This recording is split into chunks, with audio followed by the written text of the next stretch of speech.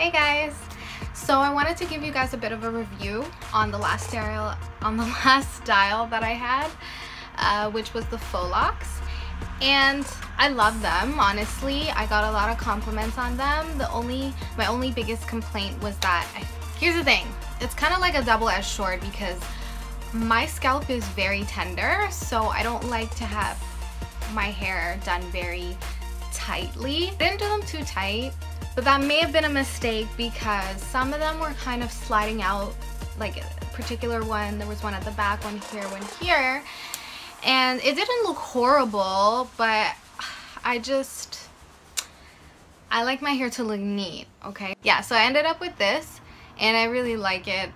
Yeah, it's a lot quicker than Faux Locs, and FYI, the Faux Locs are so much easier to take out than they are to put in. Like 10 hours to put in, literally 10 minutes to take out. All I did was pull the roots and then kind of stretch it out and slide it off my hair, and it was just the twist under that I had to base the hair. But yeah, anyways, enough about that. This video, the rest of the video is gonna be on my new summer do. Okay, I've decided that because I love the Faux Locs so much and I love this hairstyle so much that I wanted to combine the two. And I was actually inspired by this girl. I can't remember her name right now, but I might insert her name somewhere here. Yeah, so let's just get right to it. And half of my head is still in the braids that I had before. And half of my head is in the cornrow slash faux loc that I just did. The curls at the end. There you go.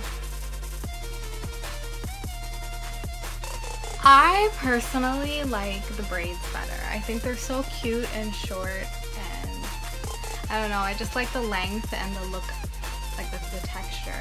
But this is cool because I don't see anyone with this, so I'll show you exactly what I did when I'm redoing this side. Give me some feedback. Which side do you like better? I don't know. I'm definitely gonna do my hair like this again though. Okay, so what I'm gonna do is take a little portion of that section I already have parted and part that into 3 and start a braid. So what I'm gonna do is, as I'm continuing the braid, I'm just grabbing or pinching a little piece of the section that's already parted off, and I'm just gonna continue going down. I just don't think about it too much. No, I'm not a pro hairstylist like I mentioned before in my last video, but you know, sometimes I do my thing and it comes out pretty good. So what I do is I just add a piece of Marley hair, and like it's my own hair, I just continue braiding. I don't do anything special to make it stay. You just braid it like it's a part of your own hair. So just continue going down and adding more hair as I see fit all the way down until I get to halfway down the braid, and I start adding that curly hair that I want to stick out at the end. The hair I'm using is called Cozy Deep, and it's a free twist braid. So I part it into 2 because it comes already sectioned off, and I start braiding it with my already existing braid. So when I reach the bottom of my braid, or when I feel like it's long enough, I grab 2 random pieces of the Marley hair and I just tie it in a knot.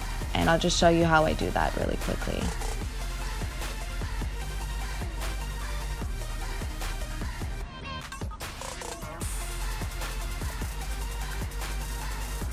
There you go.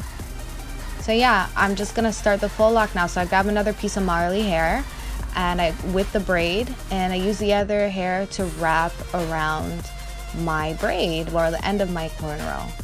And I just keep going all the way down. It's pretty straightforward if you saw my other Faux Loc tutorial. But yeah, I'm just doing the same concept, and I just keep adding Marley hair just till I reach the bottom where I had tied that knot where the curl's gonna start.